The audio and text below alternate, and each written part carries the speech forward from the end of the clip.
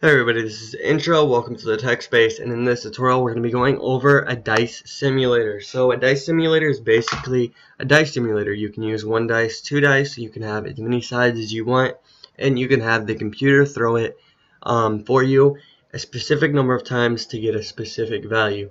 So to do that, you're going to want to open up Statdisk, go to Data, go down to Dice Generator. Here you're going to get a sample size, which is how many times that die is being thrown, or that specific set of dice. You're going to get the number of dice you can use and the number of sides. So if we go ahead and use this data and generate it, we're going to get roll 1, a total from the 10 dice that were thrown is 35. And the same thing for roll 2, the total for the 10 dice that were thrown, each of them having 6 sides, was 28.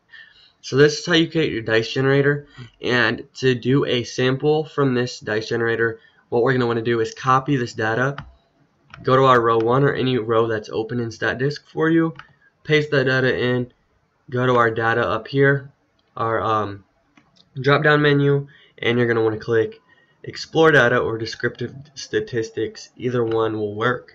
Explore Data will give you more ways of actually looking at the data and representing that data. So if you want to click that, that's fine. If you want to click just the regular descriptive statistics, we'll just show this side right here. That's fine as well. Thank you guys for watching. Check out my other videos. Please subscribe, and I will see you next time.